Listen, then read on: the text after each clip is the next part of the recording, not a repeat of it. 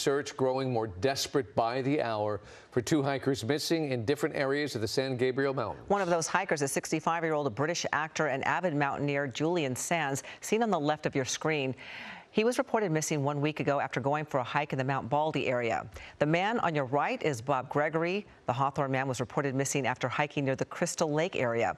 All week long, the changing weather conditions have impacted how each search has been conducted.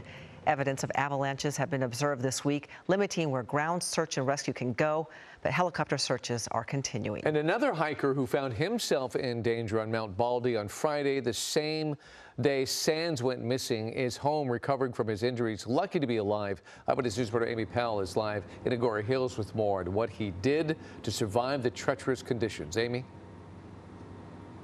And David, this 21-year-old believes he was hiking in the same area where Julian Sands was hiking.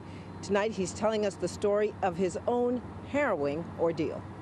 He's badly bruised and still in a lot of pain, but Tax Sappington is recovering from injuries suffered during what turned into a life-threatening hike on Mount Baldy. I know I'm extremely blessed and fortunate to be alive after that. It happened last Friday. The 21-year-old and avid hiker was alone, hiking for the first time in the snow-covered Devil's Backbone area when he got stuck along a very steep, icy trail. I didn't have an ice axe or crampons or any of the a rope or a helmet or any of the equipment you really need for the conditions like that. He sat down and started trying to scoot down the mountainside, but fell several feet, landing on a narrow ledge. I looked down and it was pretty much just death on both sides. If I looked down, just much too steep to move. TAC called 911, a search and rescue helicopter arriving and spotting him on the ledge.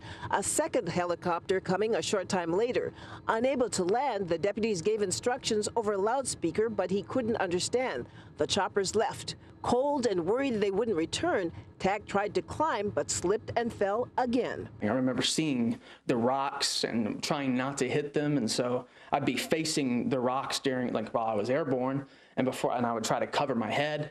He landed near a stream and was able to walk to an area where rescuers found him and took him to a hospital. Not many people very, very few people come back from something like that. TAC says he will go hiking again, but he'll make sure he has the proper equipment, and he'll also probably go with a group.